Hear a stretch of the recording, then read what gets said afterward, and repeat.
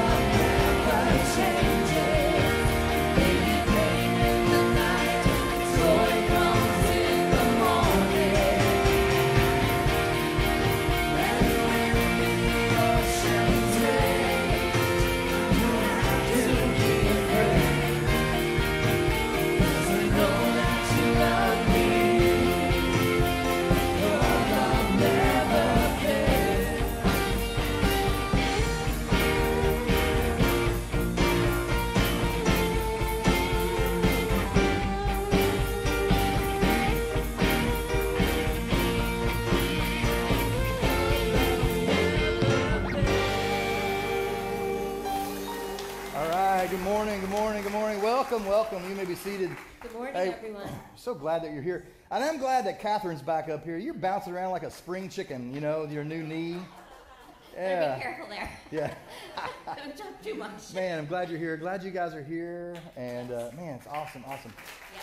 Hey, so tell us about our Connect cards. Well, the Connect cards are in your seat back, so you can pick one up at the Welcome Center. Come see me. And it's just a great way to give us information so we can get you our email blast every week. It's such a great source of information about what's happening. And we have so much going on right now. So we just hope you fill these out. And then if you're a new person here, you'll get onto our list. And then Pastor Mitch can reach out to you. And we're just so excited to have you here. Yeah, on these Connect cards, on this side of the Connect card is a QR code because we're really high tech here. And so you can, if you want to, you can scan that and fill this card out digitally and it'll come to us. And then if you're a regular attender here, or if First Christian Church is your home, then you can actually scan this as a way to give too. If you're a guest, we don't expect you to give or participate in that part of the service. We hope that this service is a gift to you. But for everybody else who's a regular attender, we want you to give generously. And so we're glad for that. Speaking about new guests and new members, we have... Yes, we have our new member luncheon right after this service. So if this is your first time here, you're welcome. Or if you've been coming a little while, we just want to have you there. You'll get to meet the elders and each other. It's just a really nice way to get to know each other. So we hope to see you there after this service. Yeah, there's no... You don't have to, this is like a member interest lunch. So if you just kind of think, I wonder what this church is all about. This is a good space for that to come. We meet around the round tables in the cafe. You can ask me questions. I'll ask you questions and stuff, where you're from and that kind of stuff. It's just a great way to get to meet each other, and we're kind of around round tables. And so, speaking of round tables, yes. I am really excited about our Worship Wednesdays. We launched it this past Wednesday. We had about 32 people, I think, for the first week. The idea is, and if you're a guest, or even if you've been here for a little while, one thing I've noticed, it's sometimes just hard. It is hard to get to know people and to get plugged in a church. We come, we sit in rows, and we leave, and we get to talk a little bit, but it's just hard to get to know folks. Well, on this Worship Wednesdays, leave that slide up. On this Worship Wednesdays, we're meeting around round tables. And as we meet around the round tables, we eat food, but it's not about food. We have a worship time, but it's not about the worship time. It's really about the message that God has, and then we discuss that around a table with each other. If you're an introvert, you don't have to talk. If you're an extrovert, you don't have to talk too much, So it is really a fantastic... It was our first week doing it, and I will tell you that we have a dynamic duo who is teaching. Paul Tucker, who you're going to hear in just a minute. He's going to lead us through our communion time today, and I asked him to do that because I wanted you to get to know him here. He's a fantastic communicator. Paul Vachon, he teaches our Saturday morning men's group. He's also fantastic. I am honored and privileged to sit underneath of their teaching on Wednesdays, and then I'll be leading worship on some of the weeks too. I'm leading this Wednesday. So I want to invite you to come out Wednesday. For those of you who your schedule allows, come out Wednesday at 9 a.m. And then we have something else that we need our entire church body involved with. Yes, we've done this in the past, but we're going to try and do a trunk or treat on Halloween. So it's a fun time. People bring their cars, decorate their cars, bring lots of candy, and it's a great community event. So if you're interested in participating or just finding out some more information, after the September 26th service, 10:30 service, we'll be having a planning meeting for that. Right. And just to sweeten this deal up a little bit, I just made this up last service, all right? Now, we're going to have a competition for whoever decorates their trunk for the kids in the most elaborate, the best decoration event. And we'll get you a gift certificate, a $100 gift certificate for the winner for that, for Finn's Restaurant or something like that, okay? So, and I'll get Keith Gercio to pay for that or something, So we'll, yeah. So, but it's going to be fun. It's going to be fun, and we'll have a good time with that. It'll be a great opportunity to get a bunch of kids and stuff onto our property. We're also looking for candies. Oh yeah. I almost forgot that. Yes, lots and lots of candy.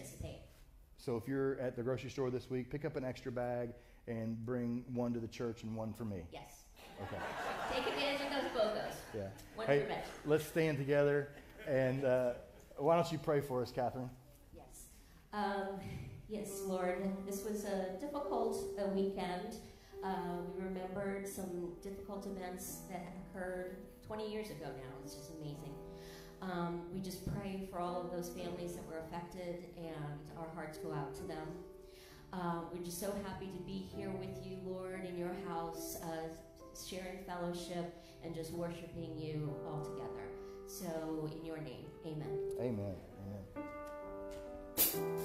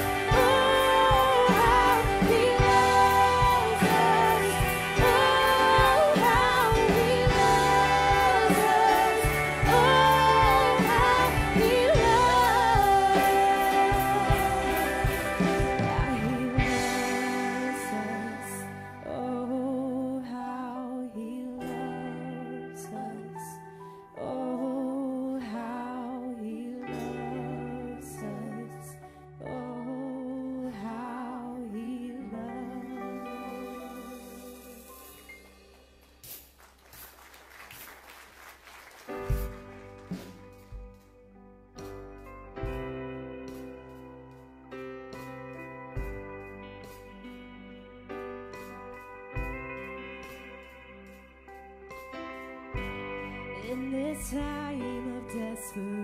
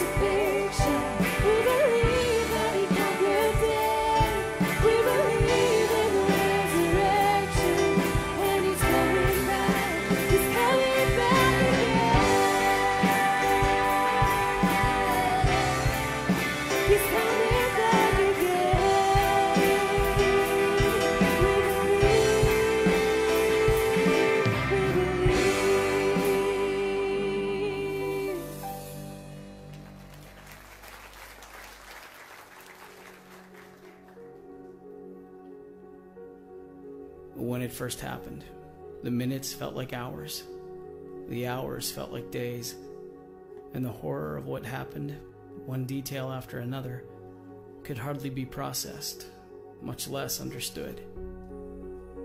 Then days turned into weeks, and weeks turned into years. Memorials were built, wars were fought, victims' names were read. Survivors tried to pick up the pieces, over and over again. But no matter how much time has passed, we vow to hold these memories. We will never forget those who were taken from us. The world changes and shifts this way and that. But one thing stays constant. One thing is steady. God. God weeps with us. God mourns with us. God bottles up our tears and records them in His book. He is closer to you than your own breath and remains the cornerstone of life. God is the solid ground holding us up as the world moves beneath us. It's as true today as it was on that day. Our God reigns. He reigns over principalities and powers. His dominion stretches beyond what our eyes can see. And when the thief comes to steal, kill, and destroy, our God reigns. We will always remember.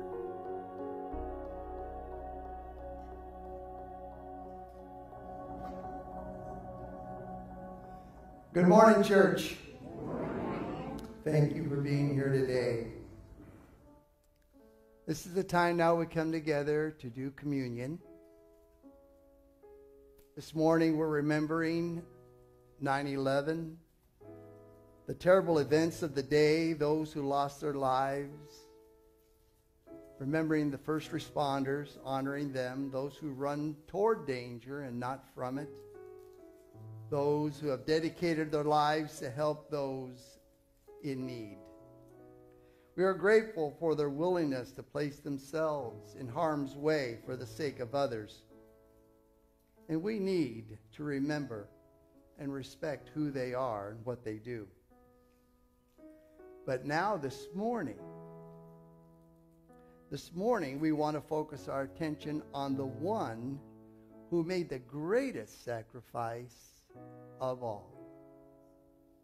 Jesus Christ, our Lord and our Savior.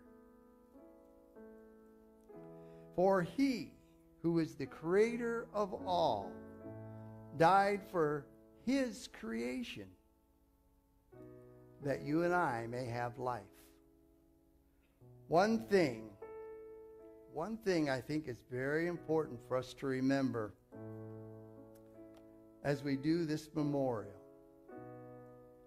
that this time of remembrance not become commonplace, rote, or that we do it without thinking or putting in real thought.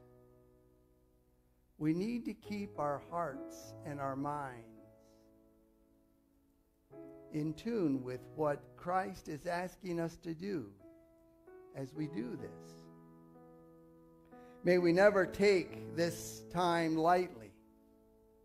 We are remembering the Lord's death until he comes. May we never forget the price he paid for our salvation. And may we always be thankful for the one who gave us his all and became the payment for our sin, that we might have eternal life. Jesus Christ, our Lord. So if you'll get the elements ready, I invite you to participate. If you know Jesus Christ as your personal Savior, I'm going to be reading from 1 Corinthians chapter 11, verses 23 through 26. And Paul says in verse 23, "For I pass on to you what I received from the Lord himself. On the night when he was betrayed, the Lord Jesus took some bread.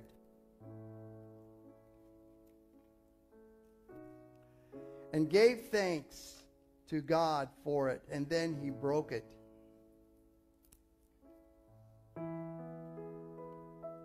And said, 'This is my body, which is given to you. Do this in remembrance of me.'" And I'd like us to, as we take the bread, just to bow our heads for just a few moments and remember our Lord Jesus Christ during this time.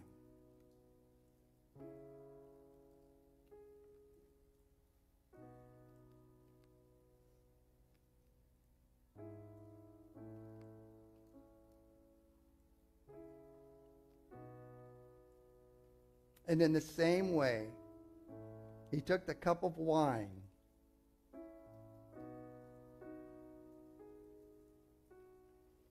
and after supper, saying, "This cup is the new covenant between God and his people, an agreement confirmed with my blood.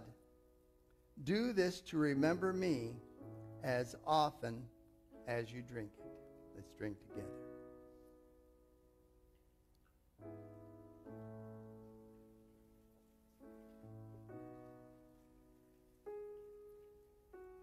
For every time you eat this bread and drink this cup, you are announcing the Lord's death until he comes again. Let's have a word of prayer. Our gracious Heavenly Father, we can't even begin to imagine the cost, the sacrifice. Father, you bankrupt heaven that we might have life. Thank you so much for our salvation made possible through our Lord and Savior, Jesus Christ. And I pray, Lord, that as we go through this day and every day, that we will continually remind ourselves of the great gift we have and that we enjoy, and may we be willing to share that knowledge with those we come in contact with. Thank you so much. In Jesus' name we pray. Amen. Thank you very much. Please rise.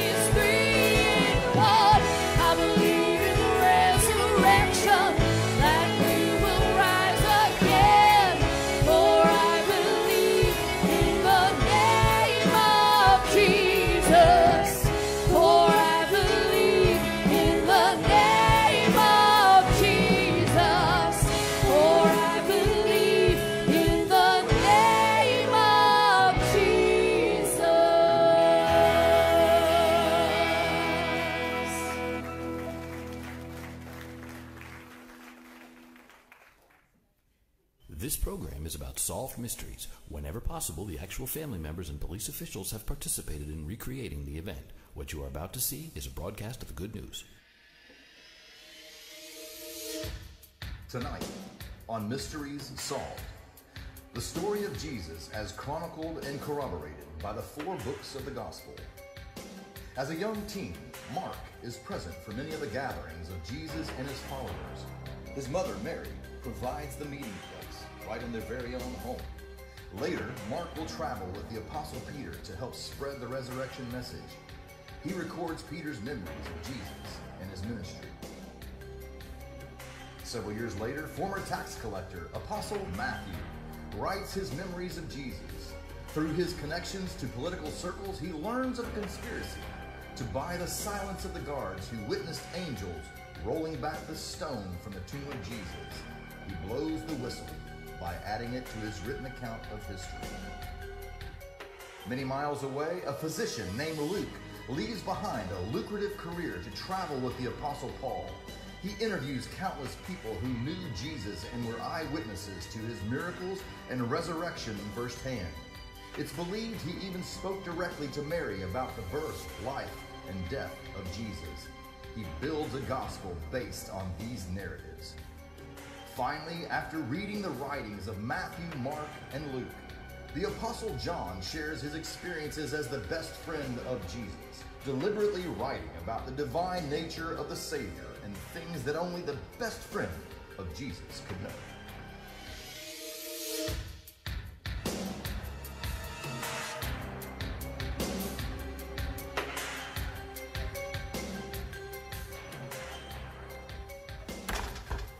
Four separate writings written by 4 different people, all with common elements. At the heart of each, a historically accurate picture of the life of Jesus.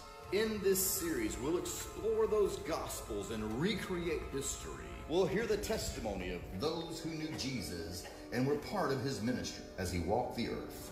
Join me as we reveal the truth.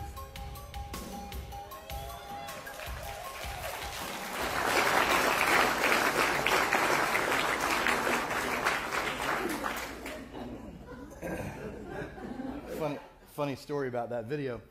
Did you guys ever inadvertently send the wrong text to the wrong person?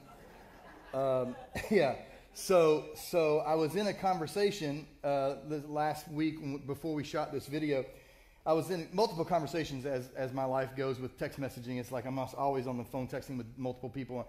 I had a conversation going on with Michelle. I had one going on with Cliff Randy. Cliff's in our tech booth. He's the one that created this video, so give him a hand for that, you know.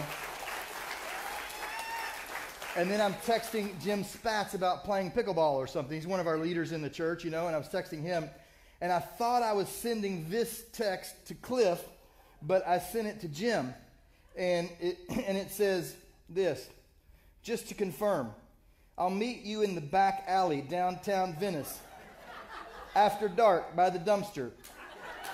Don't forget the trench coat. We're going to have so much fun.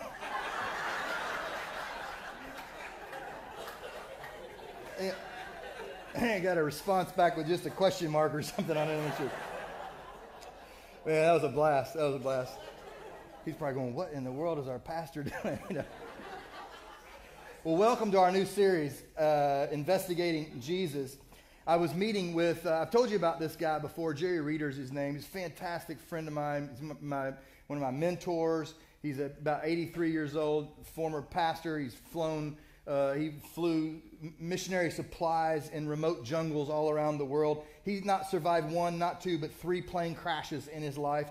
He's the most godly man I've ever met, and I love this man. I hope that someday he gets to come down here and that you get to meet him. He's just phenomenal. And we were talking one day over breakfast, and we were just talking about all the cultural changes that we have, cultural things that's going on in America, and all the things. They're just frustrating things, you know. We were talking about the racial tensions and all this kind of stuff, and he just kind of paused and he said, you know, here's the thing, we don't have a race problem in America. I go, we don't? Sure seems like we do. He goes, no, we don't have a race problem.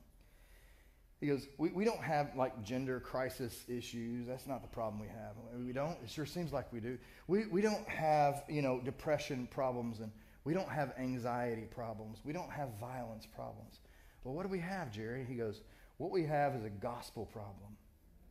And I thought, man, that is so powerful and it's so rich. And he says, if we can get this gospel piece down, if we can get the good news piece of Jesus Christ down, if we can bring Jesus into the hearts of people, then and only then will our culture begin to change. Everything else that we're doing is just putting Band-Aids on gash wounds. You know, and he says what we need is to help people fall deeply in love and be rooted in Jesus Christ, and then and only then will our culture begin to change. And I thought that is very, very powerful. It's a powerful statement. And it's my mission. It's what I want to do. You know, people say all the time to me, so how come you don't talk about politics or anything? That's not my mission. It's not my thing, you know. And as soon as I talk about politics, I've just divided half the room, you know. So I'm just like, I'm not doing that. My mission is not that. My mission is to introduce people, help people understand and love Jesus Christ. And when they do, and when you do, that's when culture really begins to change. And everything else that we just treat as a symptom over here, this is the real problem, is that we have a gospel problem. And so that's why I want to dive into, I've loved doing these series, you know, Be Healthy series. We did Stay Positive and all those series. But really, honestly, and we'll still do those types of series, but honestly, those are just kind of treating the symptoms of a greater root problem. The greater root problem is that we have a gospel problem, that we need to really deeply know who Jesus is. And so that's what we're going to do. We're going to dive in. It's a little longer series. You know, the church experts say you should do 4-week series, you know. Don't go too many weeks over that. We're going to do about a 10-week series here because we're going to dive in to the book of Luke. And we're going to study Jesus' life. But even that is just going to scratch the surface. I mean, it literally is just going to scratch the surface. I could speak to you for 45 minutes to an hour every single week for 3 years and still just barely get through the book of Luke. So it's a long, long book. I'm going to give you a challenge at the end of the message today on what we can do. But today is sort of just a 50,000-foot view of what we're going to talk about for the series. So view this message as a setup. I know it looks like we have a lot of new guests here, but view this message as more of a setup message to prepare the way for the next 8-9 weeks that we have leading up to Thanksgiving, okay? So those of you who don't know, my first name is Thomas. It's Thomas Mitchell. I go by Mitch for short, for Mitchell. I think it's a Kentucky thing, you know. I don't know why people name their kids and then call them by their middle name, but it's a tragic thing. You know, it's a mess when it comes to all this legal stuff and everything. So that's why even on Facebook I just put Thomas Mitchell Todd. So, and also because, you know, they say don't trust people with 2 first names, right? So I have 3 first names and 3 last names. So what you do with that, I have no clue. But the Thomas portion of my name fits me to a T. It fits me well because by nature, I am a doubter. By nature, I'm a skeptic. And so I had to come to this point in my life where I went through a crisis of faith, a faith crisis, that I had to come to this point where I'm believing in the Bible and I'm believing in Jesus because I'm believing in it, not riding on the coattails of my grandparents' faith or my parents' faith. Now, I don't know how many of you grew up in the church like me, but I grew up I never remember a time not knowing Jesus. I mean, I grew up in the church. You know, and sometimes that's a challenge to keep your fire lit, you know, for those of you who grew up in the church. But you have to kind of come to this point of crisis of your faith, I think, so that you realize that this faith is your own faith too. It's not just the riding on the coattails of your grandparents' faith or your parents' faith. Now, some of you didn't grow up that way at all, but for those of you who can identify with me, I went through this period of time, even as I was in school and training to become a pastor, I was going through some really deep faith questions in my life. And so I needed to come to this point where I developed my own faith. And so I sort of went an intellectual route on this. Not that I'm a great intellectual person, but I wanted to see if I could get where my heart feels like this is right. And I wanted to bridge it with my head. And I wanted to get my knowledge part and the truth right with my heart and have these two meet in the middle. So I could really for certain believe that everything that my parents had taught me and everything that my grandparents had taught me was actually real. And so in my late teens, early 20s, I began a quest on trying to figure out, is this really real? Do I really, truly believe this? Or is this some cultural phenomenon that's going on around our world? Was this one of the greatest hoaxes in the history of mankind? You know, what is it that I truly believe?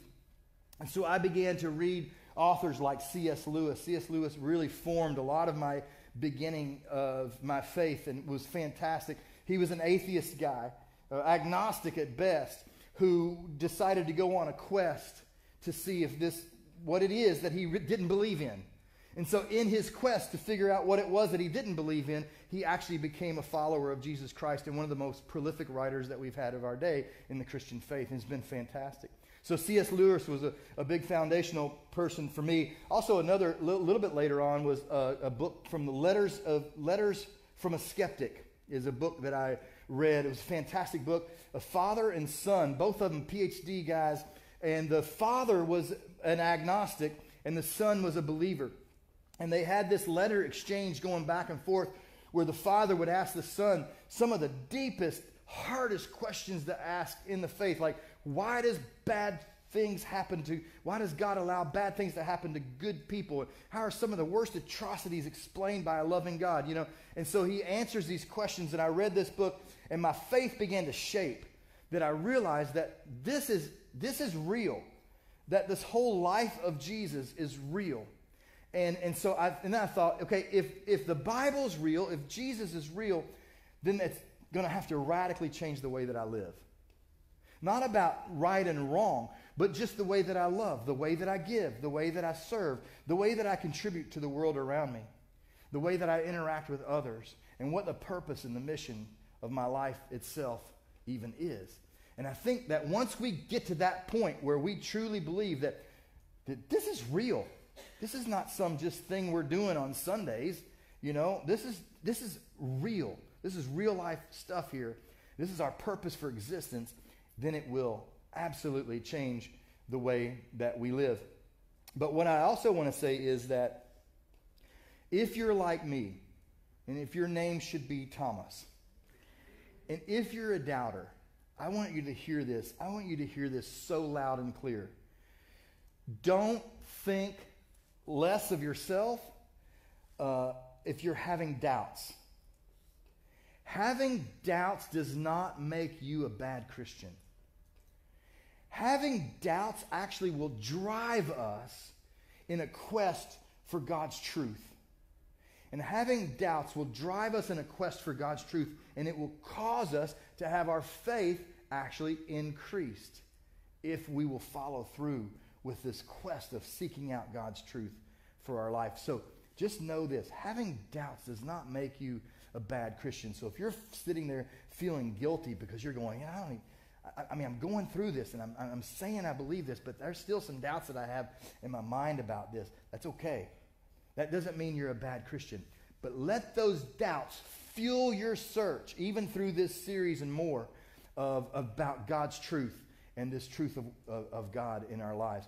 If you've had some doubts about God, or you just want some extra increased faith, I'm going to give you 4 books that I read. I'm going to put them up on the screen.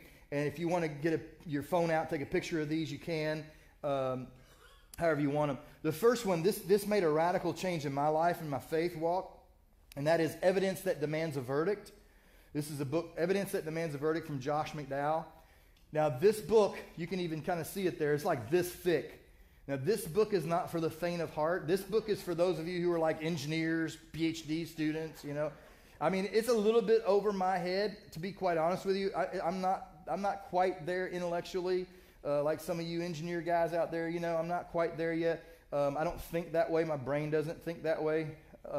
But it is a fantastic book, Evidence That Demands a Verdict by Josh McDowell. They wrote more of a condensed version of that for people like me. It's only about this thick and it has pictures, and it's called More Than a Carpenter. It's actually a very powerful book. It's a book that's been around for years and years and years. I think over 10 million, in print, and this book is fantastic on the life of Jesus and helping you build a foundation, block of faith for the life of Jesus. It's an easy read with heavy concepts in there. I will tell you, I have handed this book in my life over 30 years. I have handed this book to 2 Jewish people who grew up believing in God but didn't grow up believing that Jesus was the Messiah. They just believed that he was a good man and a good teacher, which we can't believe that. You can't believe that Jesus was just a good man, and we'll see that through this series. And you'll see that if you decide to read that book. Jesus was either, he was Lord of our lives, he was either a lunatic or he was a liar. But he can't say he was just a good man and that he wasn't God. He doesn't leave that option for us. And so we're going to explore that through this series. He was, in fact, Jesus Christ, the Son of God. And so that book will help. And those two Jewish people that I gave that book to, they gave their life to Christ. Absolutely amazing. So I'm a huge supporter of that book. There's another book. Oh, by the way, Josh McDowell was an atheist as well. And he was in search of understanding what it was that he didn't believe in. And so he became a Christ follower and, again, has brought hundreds and hundreds, thousands of people to Christ because of his work that he did in investigating Jesus. Another person who's also an atheist, agnostic, was Lee Strobel. And Lee Strobel, I think they even made a movie out of this, The Case for Christ. Lee Strobel. Another fantastic book. So if you're struggling with your faith, you want a stronger faith in that, believing that Jesus is who Jesus said he was, this is a fantastic book, Lee Strobel, The Case for Christ. And then this other one, Dr. Snow over here gave me this book this week called Cold Case Christianity by Jay Wallace. I haven't read this one yet, but I thought I'd throw it up there anyway for you so that if you wanted to read this, you just be on a journey along with me because I haven't read it yet. But he's taken a different approach that I just thought was fantastic, that he is a cold case homicide detective, and he decided to approach the investigation of Jesus like he would a cold case homicide detective investigator. And so I thought that'd be perfect for this series. So I want to read that and see what that book is all about. All right, but beyond that one, those books have all helped me realize that the Bible is absolutely true, that God is real. And if Jesus is real and the Bible says that we have to put our faith in Jesus Christ as the only way to salvation, then it should absolutely change our lives. And it will absolutely change our church. And it will absolutely change our culture as we begin to let that penetrate our hearts, penetrate our soul, and we go out into this world that is broken and confused. It will literally change us. But I say all those books, we're primarily going to use the Bible as our source through this series. But the reason that I mention these other books, because if you don't believe that the Bible is really God's word to begin with, then anytime I say, well, the Bible says this, you're going to go, well, that doesn't have any weight to me because I don't really believe in the Bible. So if you don't really believe in the Bible, I wanted to give you some things to help you understand that the Bible really truly is God's word, so that when we say the Bible says, you'll understand that the Bible is actually the inspired word of God to us as his people. And so, but just a quick snapshot. And I realize this message is like a little bit different for me. I try to do inspiration, education, and motivation within each one of the messages. This one leans more on the education part of it, but once you get this thing down, we get this kind of in our heads and in our hearts. It will help shape and form the way we think about Jesus through this series, okay? But the Bible, just a little snapshot, the Bible is not actually a book. The Bible is more of a collection of writings and a collection of books that was written and then compiled together, inspired by the Holy Spirit, inspired by God. Did you know that the Bible was actually written in 3 different languages? It was written primarily in Hebrew in the Old Testament. There's some spatterings of Aramaic in there, and then written in the Greek in the New Testament as well. So there's 3 different languages. It was written on 3 different continents. It was written over a span of 1,500 years. I mean, think about that. I mean, how long has our country been a country? What is it, 226 years, something like that? We don't think about the writings. You know, it took 1,500 years for the Bible to be completed. The Bible was written by over 40 different authors. And over this 1,500 years, you can say, what makes up the Bible? Well, that is something called the canon. And it was when the last eyewitness of Jesus passed away, his last writing was sealed. And it was like sealed and signed. This now becomes the Word of God. There's no writings beyond that. It was a sealed collection of the books of God's greatest love story between Creator and the created. And the Bible is absolutely amazing. And what's amazing is when you begin to read the Bible and you look at Genesis all the way through Revelation, you see that it matches together like a well-formed glove. It is so amazing how it all meshes together. Through every single book in the Old Testament, Jesus is mentioned in one form or another. And so the Old Testament is all about in preparation, about the fall of man. It's all about God's story, history for man. And then it becomes about the Messiah in the New Testament. About Jesus' life, about Jesus' birth, his life, his death, and his resurrection. And then that's in Matthew, Mark, Luke, and John. We'll talk about that. And then in Acts is the history of the church and how the church began in the first century. And then the epistles, all that is about how do we live this message out? You know, how do we live this gospel message out? And then you have revelations of what the end times are going to look like. And so we're going to talk about specifically about Matthew, Mark, Luke, and John. And then even more specific than that is John. Now Luke. Now the translation that I use. How many of you guys grew up using the King James Version? Okay, I'm not using that version. So the King James Version is a translation. Now, I grew up in Kentucky. I try to work that into every single message. But I grew up in Kentucky in a very traditional church. And we had old farmers that would have a bumper sticker on their truck, and it said, if it ain't King James, it ain't Bible. I mean, it was like there were people that thought, there's no other translation but the King James Version. But the King James was a translation into English language in the 1600s. It was written in 1611. So 1,600 years after all these things transpired, did they transition that or translate that into the English language. And there were a lot of things that were in the English language that have changed since then. And so it's not that the King James is a bad translation. It's just that it's hard to understand because we don't use those words and we don't speak that way anymore. But there have been hundreds of translations over the years. I believe that the Bible is inerrant. There is not a single mistake in the Bible in its original written form. I believe that there are mistakes in the Bible through translation, and we know that. We can see that even from translation mistakes. But in its original form, the Bible has no mistakes. It was written inspired by the Holy Spirit of God.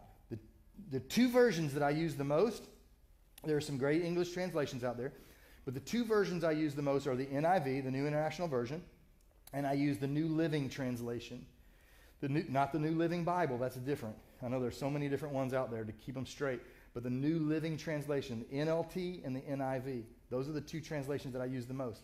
The New Living Translation is one of the most accurate translation of word-to-word translation, and it's easy to read. Okay, so I would highly recommend that you add that to your Bible reading to read the New Living Translation in addition to what you're reading. Okay, I think I've laid most of those things out. What I want to talk about is the four Gospels. The four Gospels, Matthew, Mark, Luke, and John. Now, there were other writings. There were lots of other writings about Jesus beyond even Matthew, Mark, Luke, and John.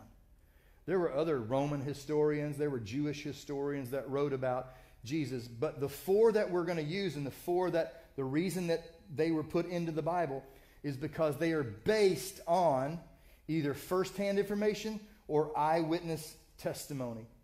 So you have Matthew, Mark, Luke, and John. And the New Testament opens up with these four different accounts. Now, when you read these four accounts, sometimes people will say to me, they'll say, how come the stories seem the same, but they're a little bit different? Yeah, that's because imagine if there was a car wreck and you were sitting in one intersection and another person was sitting in another section and saw this car wreck. If you're going to go give the report to the police officer, your report's going to say something a little bit different than the person across the other side of the intersection. So it's the way they saw of the things that were happening that the story changes a little bit. But at the end of the day, what you saw was a car get mashed up, right? So at the end of the day, what they see and how they bring about the story of Jesus is the same between Matthew, Mark, and Luke. It's fantastic. It fits together like a glove. But here are the four writers. Let me give you a little bit of background on the four writers. Hang with me. I know this is like history stuff, right? But hang with me. So Matthew was one of the most unlikely people to actually be included in writings on the account of Jesus. He was a tax collector. Now, tax collectors were the worst of the worst sinners. They even had their own designation for sin, was tax collectors and other notorious sinners, the Bible says.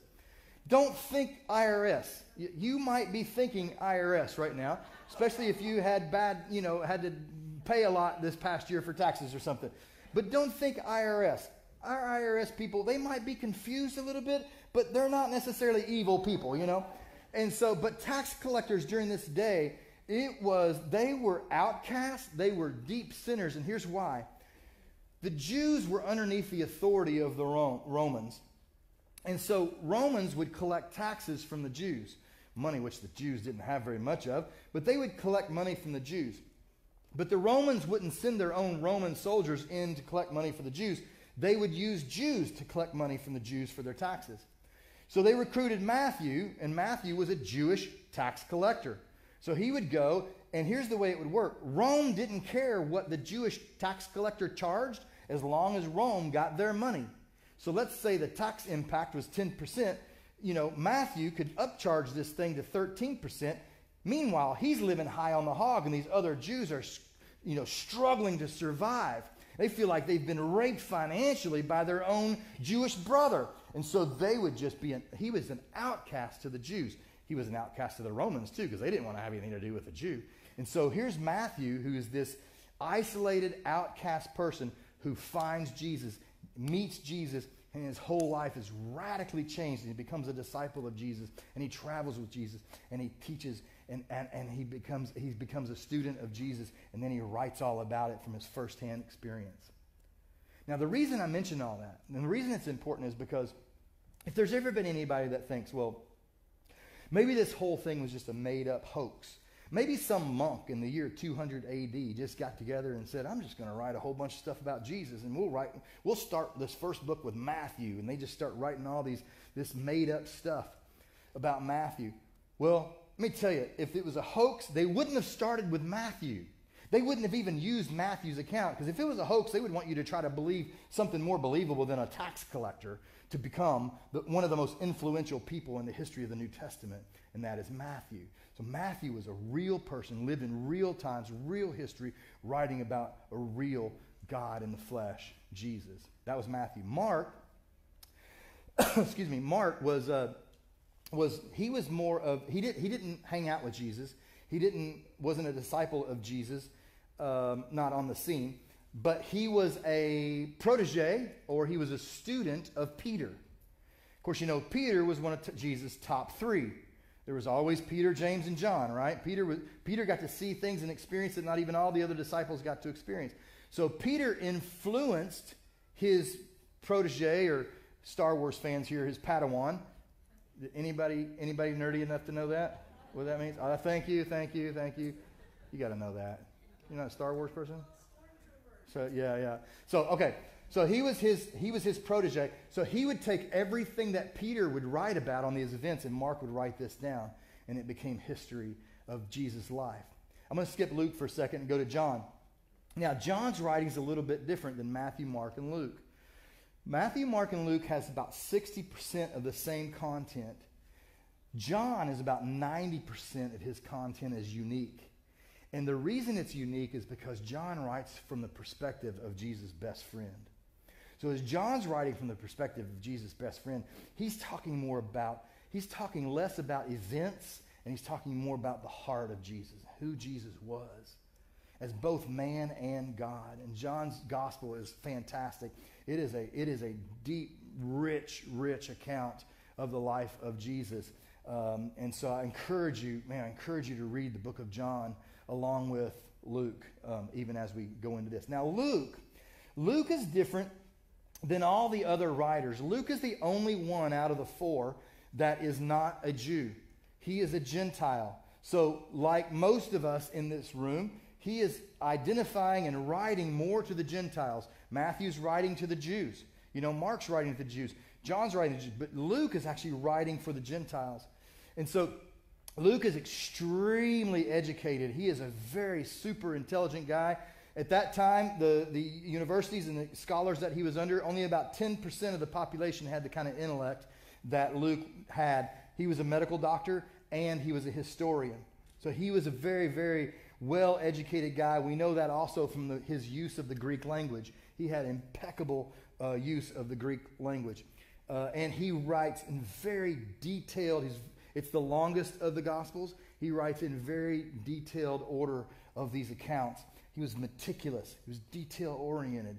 And he would go and he would interview these people who were eyewitnesses, and he would get the account. He traveled with the Apostle Paul. He spent a lot of time with the Apostle Paul. Some people think that he was Paul's medical physician that traveled with him to keep him healthy during his trouble. We don't really know that. But he was with Paul when he was imprisoned in Rome. And I was there. Well, not at the time. I got to see this thing firsthand. Several years ago, we took our daughter to Rome. We were in northern Italy for a couple weeks, and to see our son, visit our son who's serving in the Air Force there. And somebody from our church, bless their hearts, they paid for our family to go to Italy. And it was so awesome. And we got over there, and another family in the church paid for us to go to Rome and do a history tour. It was just so amazing. And I got to Rome. I'm with my daughter. She's about 20, 21 at the time. And it was so fantastic. And I was like on information overload, you know. I'm like, oh my goodness, over here, this is where Nero was. Nero was persecuting the Christians, and they were the gladiators were over here. Over here's where this was the prison. Apostle Paul came in. They put him in this prison. We're standing right here where the Apostle Paul was. He was probably writing in Philippians. He was writing about this. I'm telling my daughter all this. And Luke was there, and Luke's probably writing about the history of the church and listening to stories about Jesus and writing all this down. Are you getting this? Are you getting this, honey? And she goes, Dad, cool your jets. I'm not here for the history lesson. I'm just here for the gelato, you know? So I piped down a little bit.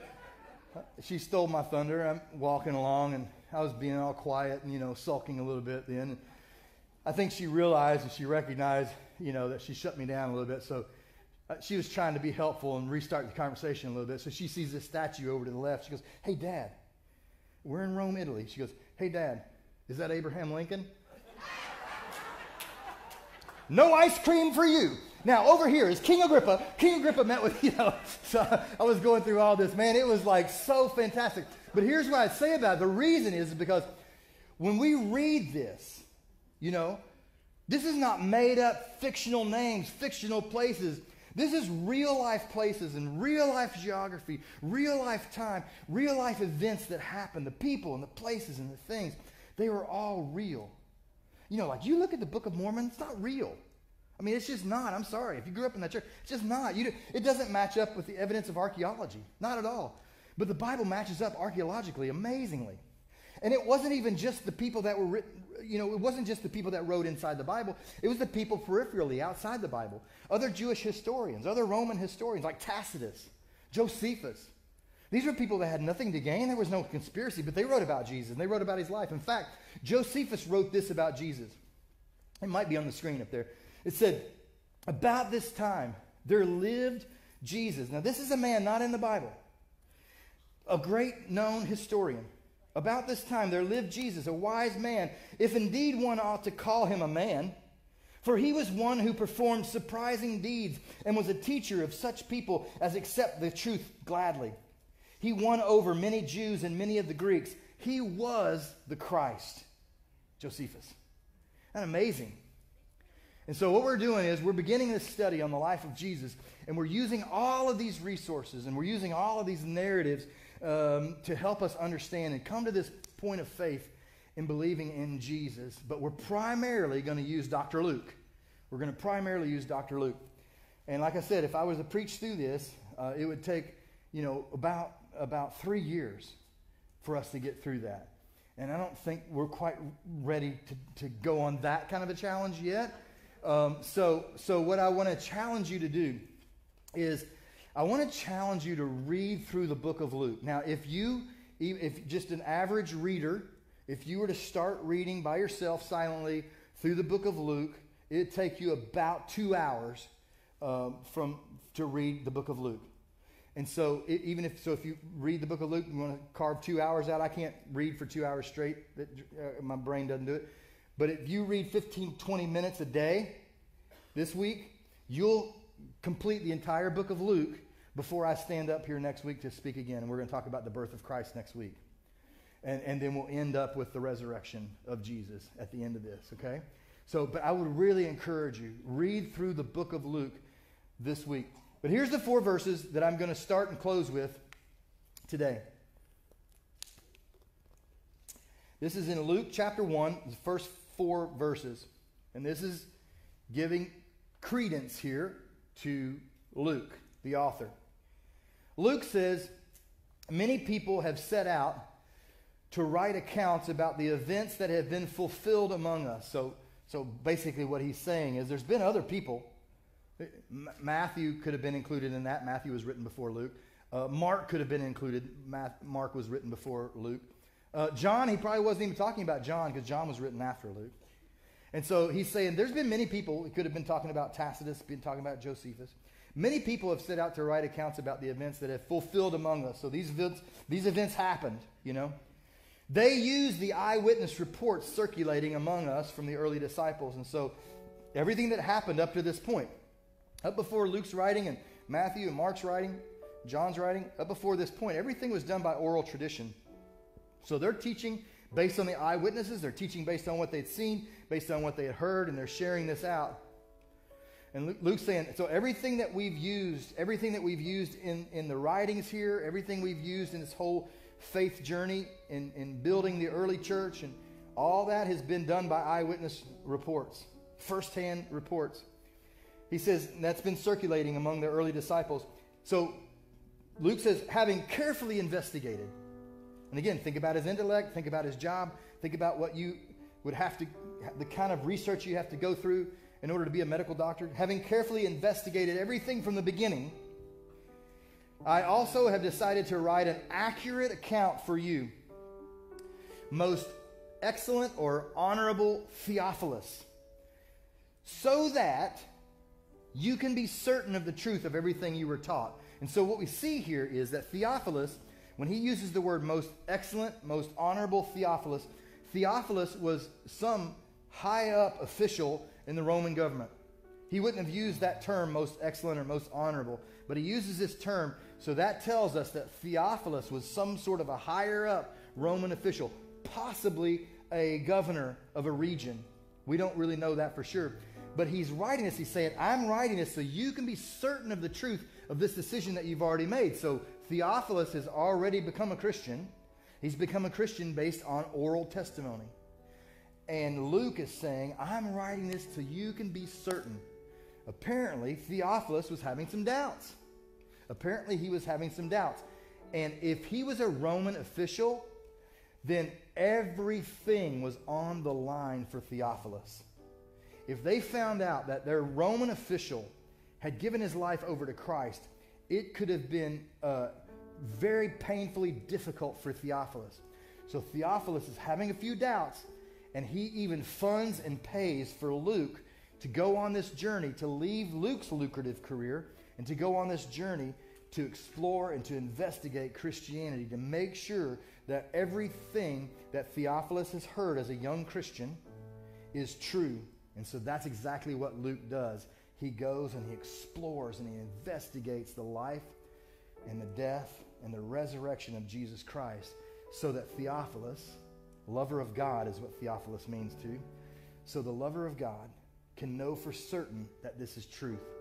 But Paul's also writing this to you and to me so that we can be certain of this truth that we read about in the Bible. All right, that was a lot of history stuff today, wasn't it? I hope you were able to hang with me. If you're asleep, just nudge the person next to him or something. But hopefully I tried to keep your attention. But that's the journey we're going to be on. And I'm going to ask you to stand, and then we'll pray. And I encourage you to, we're going to put some more chairs out here next week so we spread out even more, and invite you to invite your neighbors and friends to come and join with us on this journey. It'll be fun. You won't want to miss next week, just saying. But anyway, let's pray. Father, thank you for your word and how it comes alive, and thank you for the ways that we can look at your word and be certain that this faith that we have is not just an empty faith, it's not just a blind faith, but that this is a faith that can be trusted because of the word that you've given us. So I pray that you would increase every one of our faith, no matter where we're at, whether we're a doubter, whether we may be an agnostic right now, or whether we've been a deep-rooted follower all of our lives. I pray that every single one of us will have our faith foundations strengthened through this journey together in investigating Jesus. Thank you for Jesus. In His name we pray. Amen.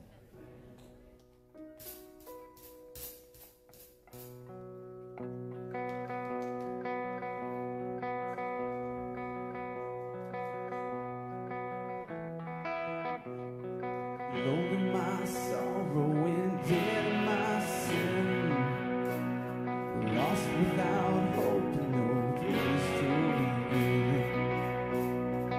Love made a way to let mercy come in. When death was arrested, my life began. And ash was regime's only beauty remains. My orphan heart was given a name.